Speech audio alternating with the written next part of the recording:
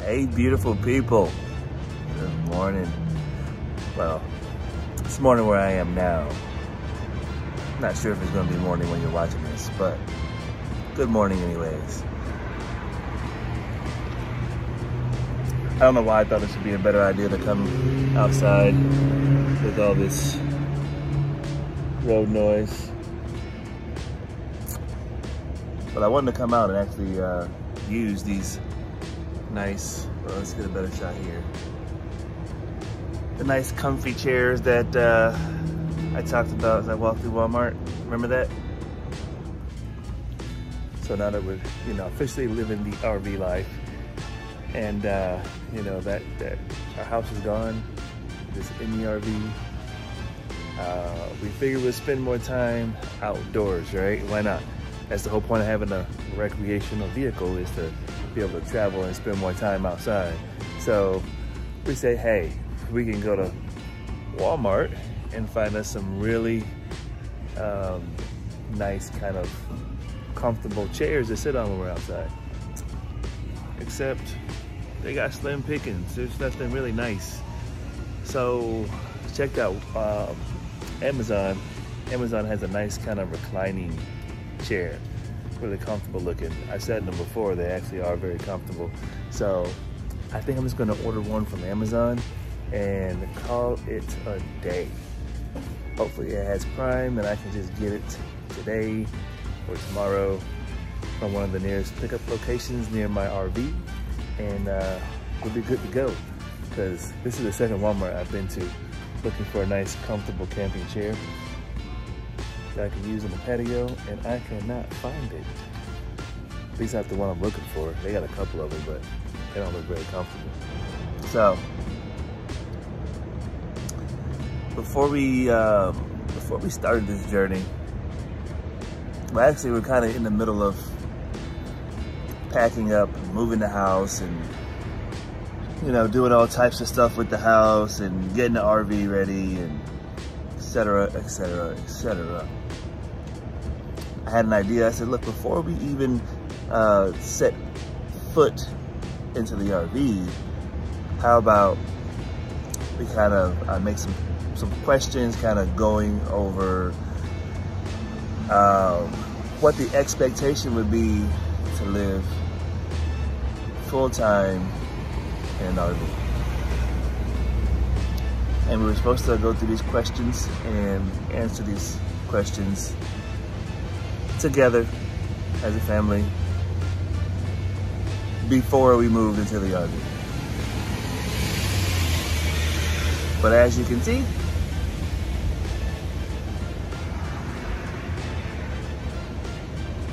we in the RV and haven't answered these questions yet. So I'm going to answer them now, and I'm going to try to make it seem as though, try to pretend like I have not yet lived in the RV. We've only been here 2, maybe 3 weeks. So it's not like the RV life is really set in. We're still at the beginning of the journey. Question number 1. What was your initial reaction to the idea of living the RV life? I was down for it. I actually, we kind of talked about moving before, but we never really talked about living in an RV. I don't know what sparked the idea in me, what got me going, but I came home from work one day and I was like, hey, let's just sell the house and go live in an RV. That way we can travel. And I said it kind of jokingly. For some reason, Melissa was like, yeah, let's do it. Let's go. Right now. Now, she wanted to move anyway. She had been pushing to move years ago. We stopped. We started packing, and then I was like, nah, I'm not ready to move yet. I like being close to the beach. But now, with the RV, I can actually travel around and see if there is a better spot. Something that I would enjoy more. So I was all for it, this reaction. Why did you decide to live the RV life. Now, just what I said. I get to travel around, see new sights, and we could find that the next place we actually want to live for the next 10 years, 20 years, 30 years, however many years.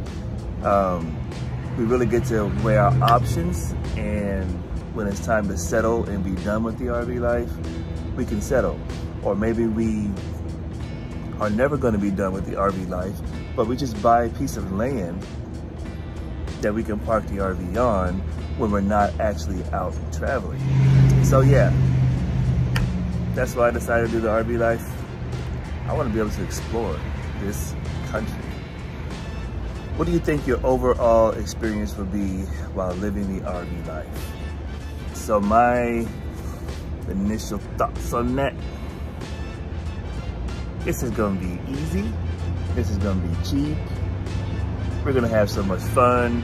We're gonna spend so much time just hanging out with each other, lounging around, going and seeing different places,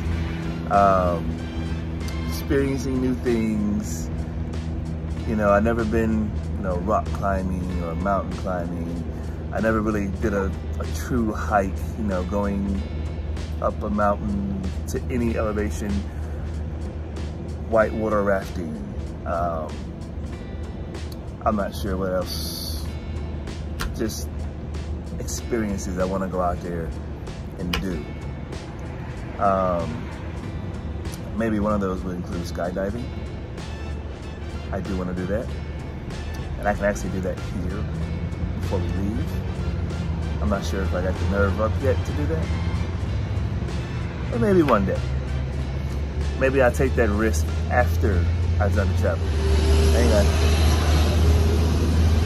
More road noise. We got like the noisiest side of this RV park. Anyhow, I forgot where I was at with my questions, so I'm just gonna find some next one. Why not? Screw it. All right, close your eyes and describe the image you see when you think about RV living.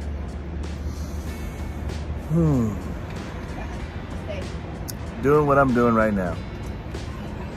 Out in the patio, relaxing. Minus the road noise, but just relaxing outside, enjoying, experiencing, becoming one with nature.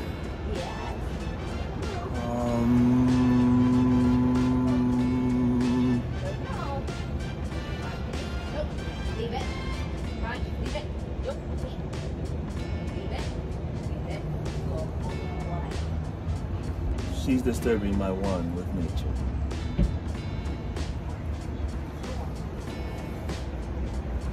I guess that's not really gonna work out for me, is it? How do you think it will be living the RV life with the 3 people in close proximity?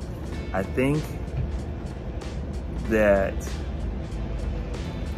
me and Melissa would do just fine with each other. When you add in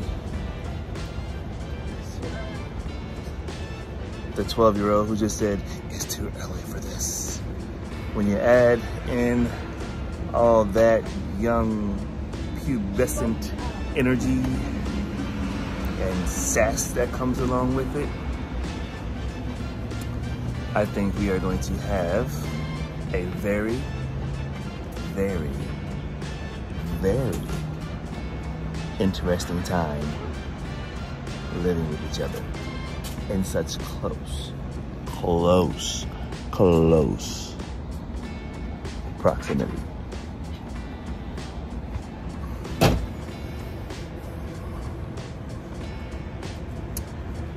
Patience will be tested. They will be tested. And if I'm going to be completely honest here, I know that this is supposed to be something before we actually moved in, but I'm gonna fast forward to reality, to today. Patience have already been tested. All right, let's rewind. Going back to before the RV. How do you think it would be living with 6 pets? Okay, so I'm gonna try to separate what has happened from what I thought it was gonna be like. So what I thought it was gonna be like was, we all just hang around the campfire singing Kumbaya. The pets would all cooperate, they wouldn't come in, and they would not tear up furniture. They would not, they probably would, you know, mark their territory and urinate inside of the RV once or twice, and, but they would listen, and we'd be able to love on them and enjoy them and go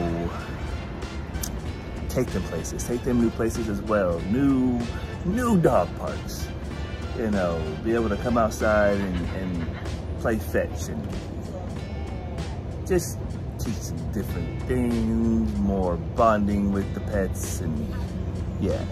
So that's what I thought it would be like. If you want to know what it's actually like, if you really, really want to know, you're gonna have to catch the next video, because I will be doing a 1-week video, and I will be doing a 30-day video, and I will be doing a 3-month video, and I will do a 6-month video and a 1-year video of the RV life, answering these same questions, but at that time it would be in the present, not in the past, as I'm trying to explain to you now. So you guys will get the scoop, the lowdown on what it actually is like. Do you think it will be easy or difficult to travel from place to place with 3 people and 6 pets? The traveling 9.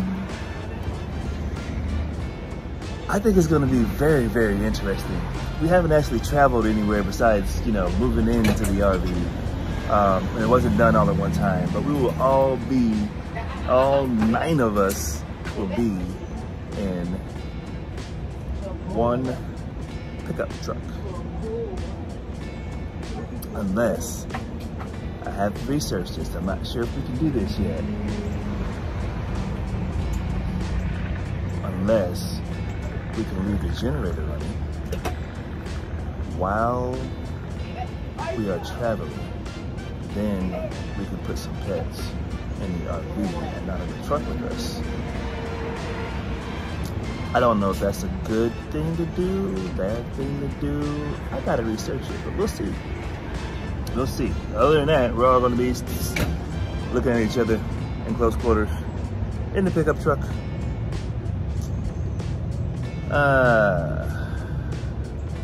I feel like I should pause and take a break. Melissa's looking at me kind of funny. Let's see what she needs. Babe, you need something? Nope, I'm just seeing how he's doing. He didn't pull one punch. Leave it. Nope, leave it. Good boy. That's Zen Peace. Y'all see that? Y'all hear that? Yeah. Okay. All right. Almost done. A couple more questions. Do you think the RV life is going to be cheaper or more expensive to live? I already answered this one earlier if you were paying attention, but I'm gonna answer it again because you probably missed it. I figured it would be, or it's going to be, going back to the present, to the past. It's going to be cheaper, at least cheaper than living where we were living, where the mortgage was, you know, $1,000, $1,100 a month. You have 2 car payments we're paying on. We're going to trade those in.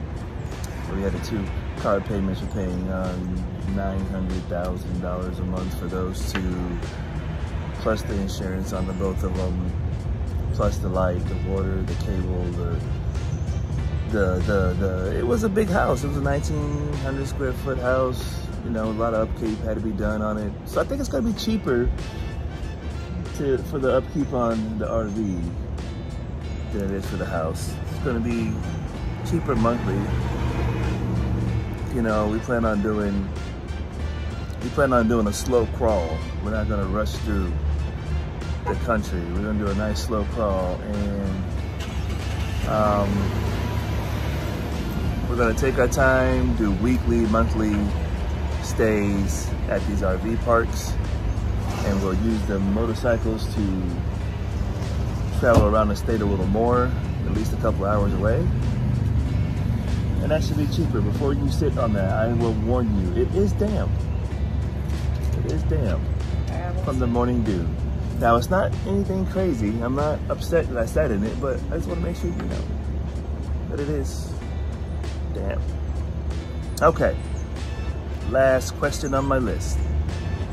What state, city, area are you most excited about visiting? So, I got to go to the West Coast. I'm ready to get it. I mean, I'm excited for Texas too, which is more Midwest, but I got to get to the West Coast. California, Hawaii, Nevada, Arizona. I want to see the desert, the Grand Canyon. I want to get over there and see the beaches on the West Coast. I definitely want to go to Hawaii. I've been talking about Hawaii since, you know, I learned about Hawaii. So I definitely am excited about getting over on the West Coast and doing some exploring. But I also want to go up and see like some of the Midwest, northern Midwest states, like Colorado, Wyoming, you know, some of the colder ones. Not that I want to visit when it's snowing and cold as crap, but I do want to go see some of that nice countryside. So I got quite a few areas. And yeah, that is it for me. If you have any questions that you see I missed or that you want me to answer, do me a favor. Drop a comment. Post it. Let me know what you're thinking, what your question is, and I will answer it. I will answer it right there in the comments. And if I get enough questions, I'll do a take 2, and we'll answer some more questions from our viewers about the RV life. Not sure how it's gonna go, but you will get a video with the same questions being answered from Melissa. Morning. Morning. And you'll get another one from Chloe. Maybe I spliced it all up and put them all together. Maybe we'll do them separate videos. I'm about to get slapped. Oh, I just got slapped. You had a mosquito on the side of your head. She said it's a mosquito on the side of her head, but what she really was saying was, don't be putting me on camera this early in the morning. I don't want to be seen this early in the morning. Well, guess what? Next time, I just let you get fit then. I put it on camera anyways, because I am bold. That's what I do. Anywho, next time.